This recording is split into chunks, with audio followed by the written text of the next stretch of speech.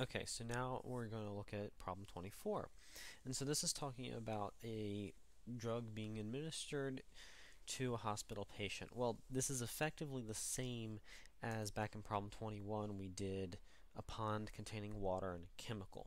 Same sort of idea of a problem where we have some kind of blood vessel, okay? And then going into this blood vessel, we have an N, and then we have stuff coming out. And this coming out would obviously not be like a little spigot, but rather just absorbed out of the blood vessel. So we let the amount, let me just make sure that there's not a amount in there already. Fluid containing, okay, so we have going in, it's 100 cubic centimeters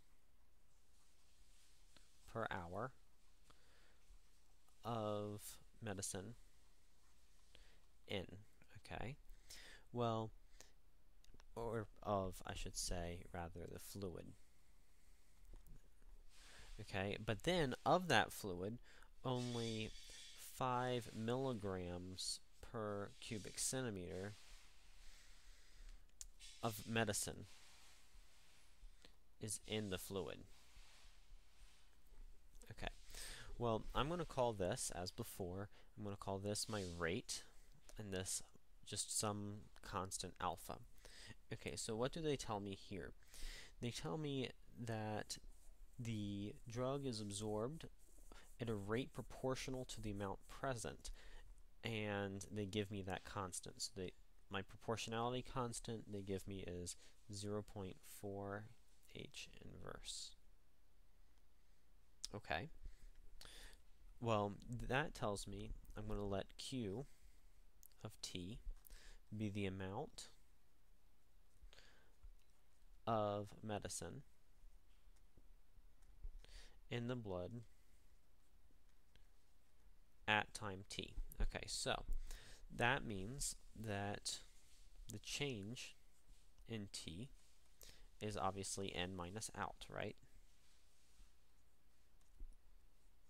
That's just like the definition of change.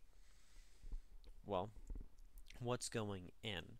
Well, that is my rate and then my density in that rate. Okay. Now, this is proportional to the amount present. So it actually, okay, oh yeah, never mind. Okay, so we have the amount n, that's good. And then how fast is it leaving? Well, that's proportional, okay, to the amount present in the bloodstream, which would be Q of T. Well, really, it would be Q of T per, well, yeah, just Q of T. Yeah, that's it. So we get to plug in our values to our differential equation. So they tell me my rate is 100 centimeters cubed per hour. My alpha, or my density, is 5 milligrams per centimeter cubed. So those would actually cancel. I'm left with milligrams per hour. That's good. Minus my K is 0.4. I'm just going to write over hours. And then that times the just Q of T. There's no value for that. So when all is said and done, that would be 500 milligrams per hour minus, yeah, 0.4. I guess I'll write it hour inverse like that for one line. Q of T. So this is our differential equation, and we found that by doing in minus out. Yeah, this is a standard mixing sort of problem. So check back on my channel for any other questions on differential equation.